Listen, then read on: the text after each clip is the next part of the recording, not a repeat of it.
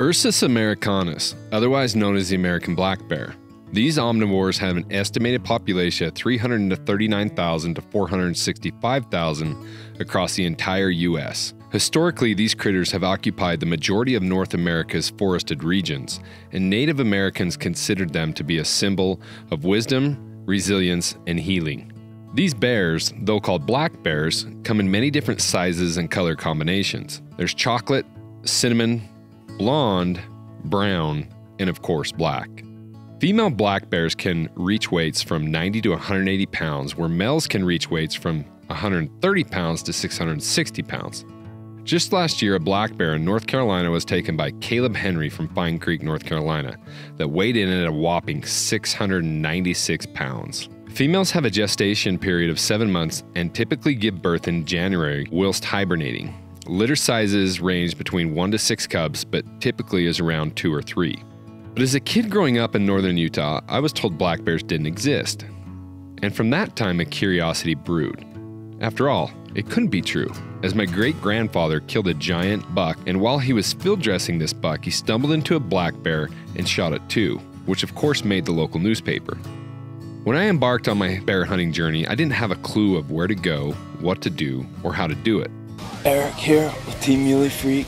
So, if you're like me, you have to start from scratch. First things first, if you want to hunt black bear, you need to hunt where they are. Black bears range from Alaska, most of Canada, the contiguous United States, and even down to northern Mexico. But don't shoot one in Mexico, as you'll wind up in Mexican prison. Because of their versatile diets, they can live in a variety of habitats. I cut my teeth in New Brunswick on a guided archery bait hunt, and since then I've spot and stalk DIY'd all over the US, learning more and more about black bears and their habitats. With the help of good friends, we've laid some true giants to rest. I've had face-to-face encounters, dodged rattlesnakes, and also endured extreme weather in my pursuits. But through it all, I've learned some important tips and tricks that will hopefully make you a more successful bear hunter.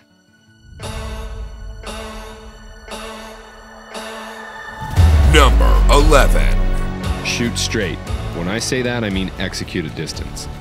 I'm not suggesting you should shoot an animal as far back as you can, as everyone's effective range is different. But oftentimes, these backcountry shot scenarios are 500 yards plus. The country is big, it is steep, and the shot angles are difficult. Take, for example, this incredible kill shot I made at 1,008 yards. If there's one thing I've learned is if you want to find big bears, you have to go where most people can't or aren't willing to go. Being in tip-top shape and physically fit is crucial and will stack the odds more in your favor. Find a program like Mountain Tough Fitness that will elevate your fitness and fortify your mind. On this particular shot sequence, I was able to lay prone and get comfortable behind my 300 PRC, and when everyone was set and ready, I sent a 212 grain Hornady ELDX downrange and hammered this giant color-phased black bear. Drilled him. Drilled him.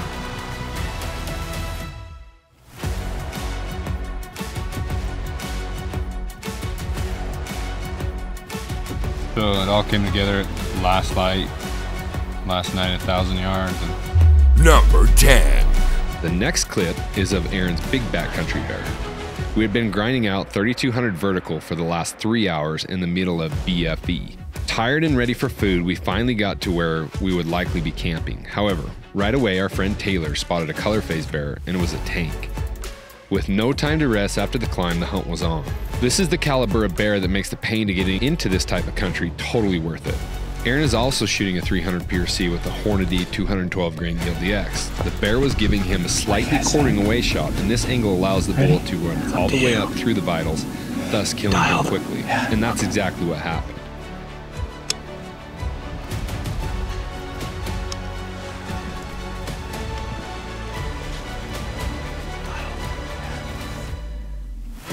The bear took a couple steps and then barrel rolled down the steep terrain until it hit the bottom. The retrieval was steep, slick, and heavy, another reason to be in tip-top shape. Perfect shot.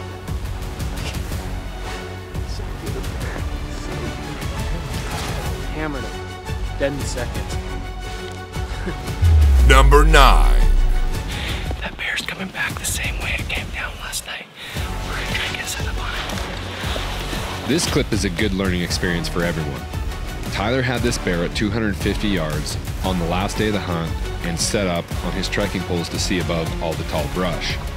Right when he shoots, the bear takes a couple steps, putting the shot further back from where Tyler had anticipated. Bears are tough, even with perfectly placed shots.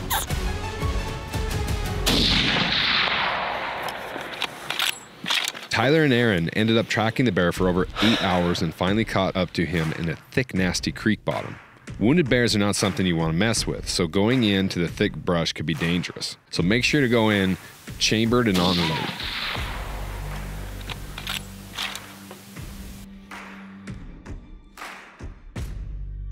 Number 8. Tyler gets redemption with this giant black bear right before dark.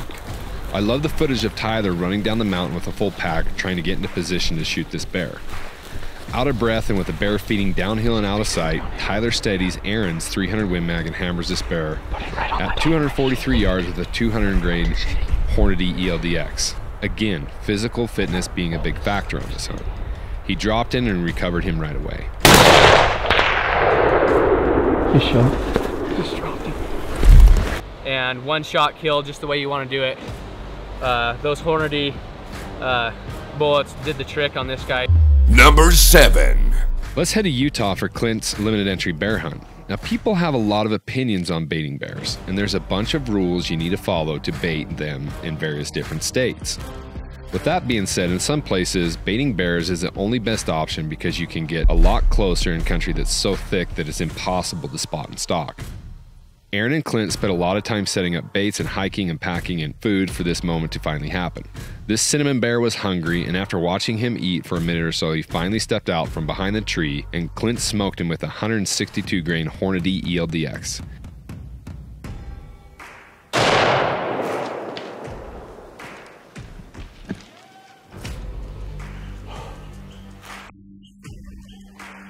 You can see the bullet impact 12 ringing the Bruin, yet he still ran 40 yards before dying in mid-flight.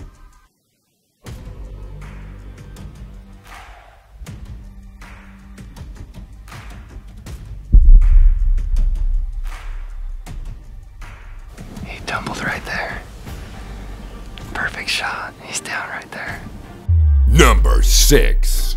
Montana is one of my favorite places to hunt black bears. With tons of logging roads that offer clear cuts, you can only hope to catch a bear grazing in the open long enough to size him up for maturity and execute on a shot. This was exactly what happened. We hiked 3+ miles to the end of a logging road and a giant Bruin fed out of the timber. I got prone at 750 yards away with my 300 PRC and sent a 212 grain ELDX his way. He dropped and started rolling, revealing a beautiful white patch on his chest. We found him expired in the creek, and pulling him out wasn't easy, even with 3 grown men. Here he is. We worked our butts off recovering this guy. Number 5. Bonsai Bears, one of our most popular bear hunting videos. We backpacked deep into the backcountry. The crew and I prepared many months in advance for this hunt by functionally training, and it still seems like our body is never quite prepared for it. Last season, we pushed even further into an area we always deemed off limits because getting to there and shooting and then packing a critter out seemed impossible. But that's just the type of adventure we seek. We climbed 4,000 feet in vertical just to get into an area that was suitable for a tent, and on day 3, we found ourselves 650 yards away from a big bear. We waited all day for this bear to present a shot, and he finally fed out. Perched up on a rock with my 7 PRC, I had to get creative to build a shooting position to get a shot off. I had to wait for him to clear the brush.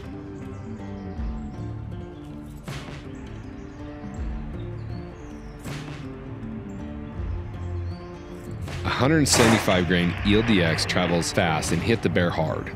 He was hurting, so I followed up with another shot as he stumbled off the cliff. When I got over to him, he was laying beside a beautiful waterfall.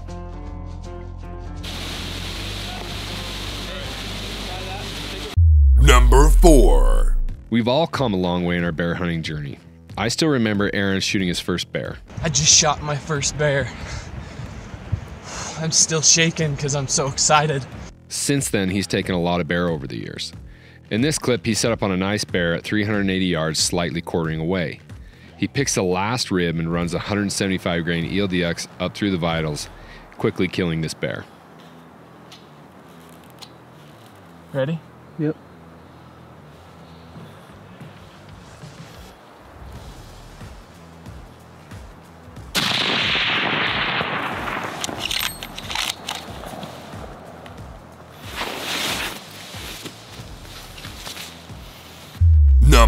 3.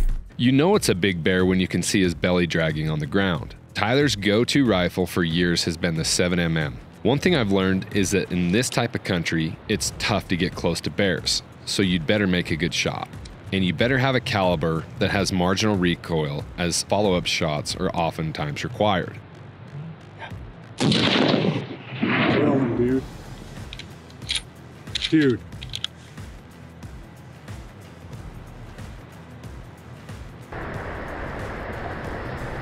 Number 2. Most of our bear hunts have taken place in the spring when bears are right out of their dens looking for green grass to pass that digestive fecal plug. However, this particular hunt takes place in the fall in the same place that I have been archery hunting elk.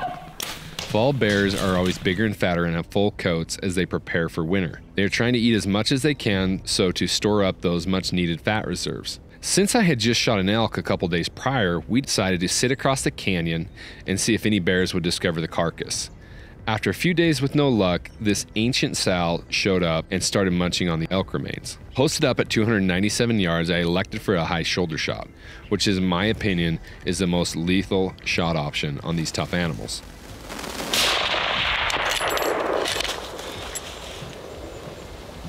He's a giant. He's a freaking giant. Freaking giant, dude. He's a freaking giant.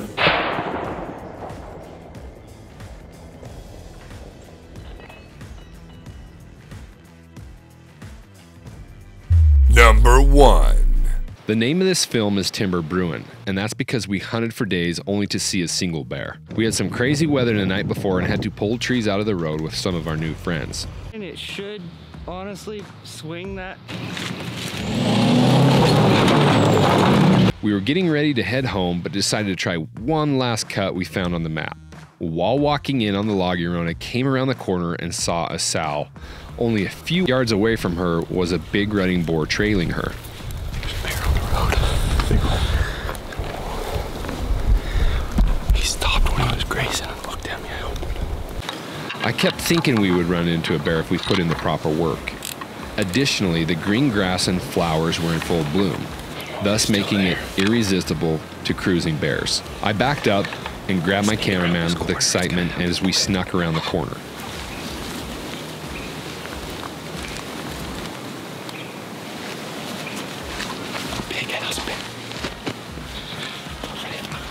As the bear rounded the corner and came into focus, we locked eyes and he winded me. But right before he could turn, I hammered him in the chest at less than 20 yards away on a public logging road. This bear was operating off pure adrenaline. He took a 212 grain ELDX from a 300 PRC at 20 yards and still got back up and was able to roll off the trail. Talk about tough critters. That was insane. I was not expecting you to turn around and be like, there's a bear on the trail. DIY public land. Big old bear, dude. That's a beautiful bear. Be sure to subscribe to more videos like this, leave a comment, and we'll catch you on the next one.